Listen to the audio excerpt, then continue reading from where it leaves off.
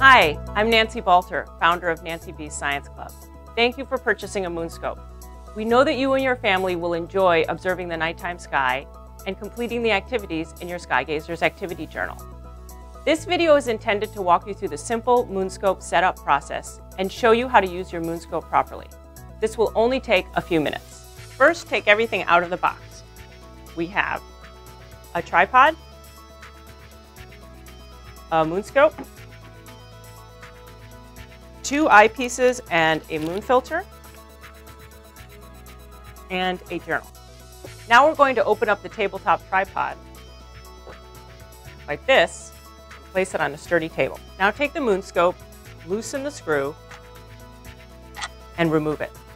Mount the MoonScope on the tripod so the 2 holes on the MoonScope line up with the one on the tripod. Insert the screw and tighten. Next, remove the lens cap from the front of the MoonScope. A lot of people forget to do this. And remove the cap protecting the diagonal mirror on the back of the MoonScope. Now find the 20mm eyepiece. It's the larger of the 2 included in the bag and is marked on top.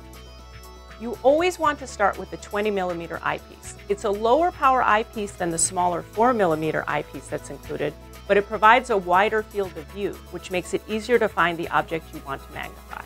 Remove both caps from your 20mm eyepiece and insert it in the spot above the diagonal mirror on your MoonScope. Now we're ready to use the MoonScope. It's best to practice during the day, focusing on something like a distant tree or rooftop. When you're ready to move to nighttime viewing, remember that telescopes only work on clear nights. You won't see anything when it's cloudy. In either case, you'll always start with the 20mm eyepiece and use the finder scope to locate your object, in this case, the top of a tree. First, loosen the altitude and azimuth lock knobs. Loosening the altitude lock knob permits the MoonScope to go up and down. Loosening the azimuth lock knob permits the MoonScope to go side to side.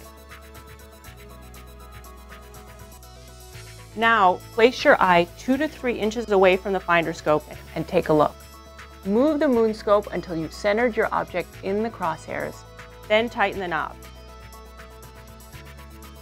Here's a hint. If you're using your MoonScope at night, shine a flashlight on your finder scope for a few seconds. A ring will glow around your finder scope to make it easier to locate in the dark. Next, look through the eyepiece, not the finder scope, and turn the focus knobs until your object becomes clear. When you're ready for more magnification, switch to the smaller 4mm eyepiece. Just remove the caps and swap it with the 20mm.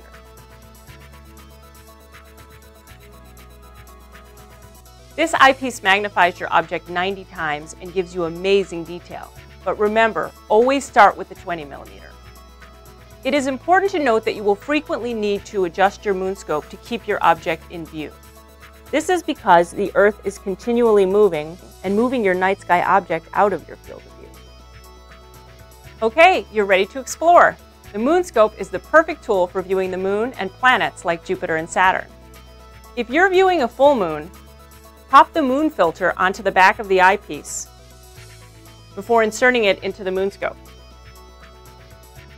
The moon filter will cut some of the moon's brightness so you can see the details more clearly. That's it. I wish you the best of luck and clear nighttime skies.